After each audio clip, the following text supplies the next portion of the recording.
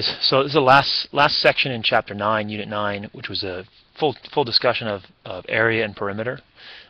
This is one that's maybe not going to be on the test directly. Everything you're doing on here certainly you could do on the test, and you will have to do some aspect of it on the test.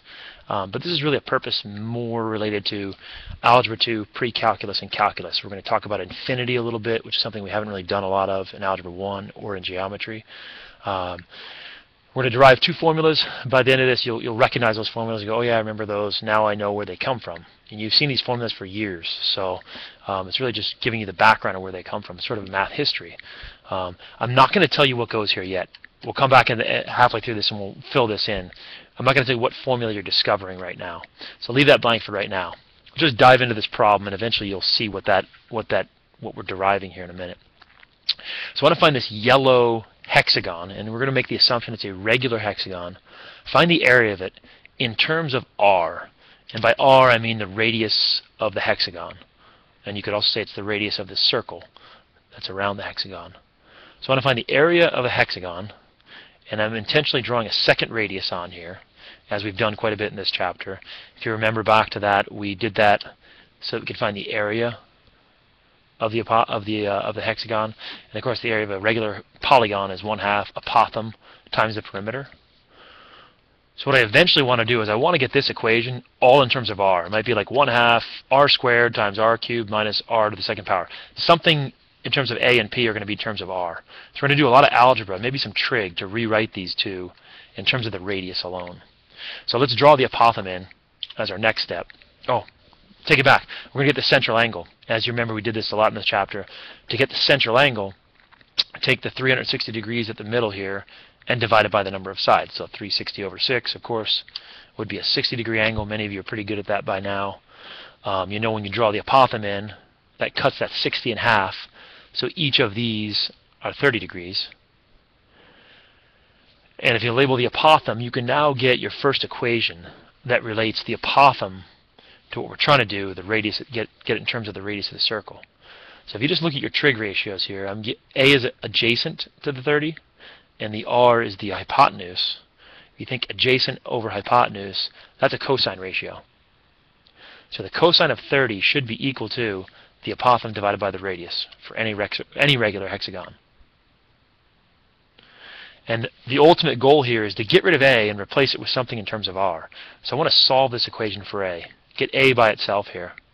If you multiply both sides by r, you get exactly that. You get the apothem is equal to r times the cosine of 30.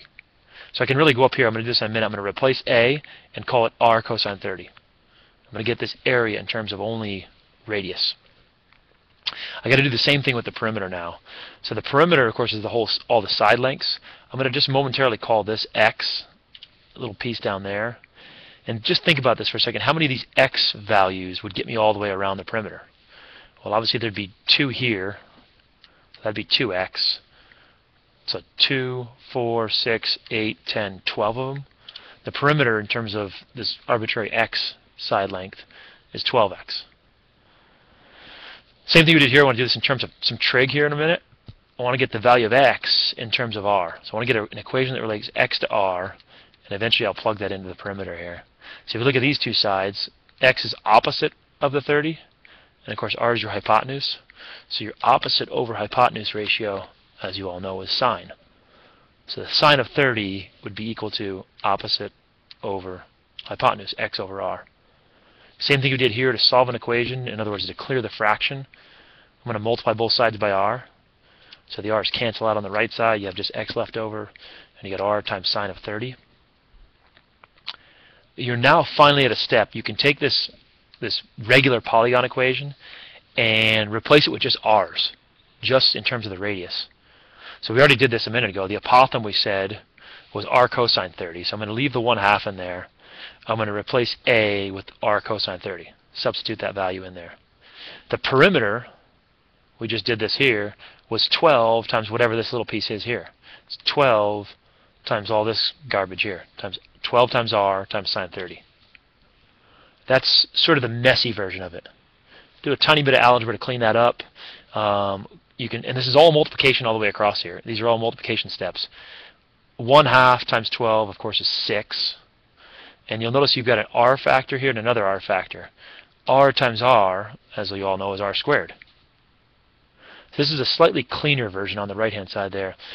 6 came from 1/2 of 12, r squared. You can't do anything with this right now other than punch it in your calculator, turn it into decimals. Take this decimal, multiply by this decimal, and then multiply that by 6. You might want to pause it right now, quickly crunch some numbers in your calculator, and you should get some sort of small decimal value, not a very big value. It's between 2 and 3. I believe it's around 2.59.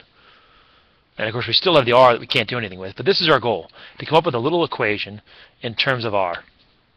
So the area of any regular hexagon, is whatever this r value is, squared times 2.59.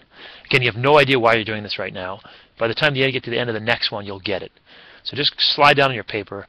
I've got a new polygon in the middle of your paper with more sides. Okay? I'll pause it here and go on to the second section so I don't lose this.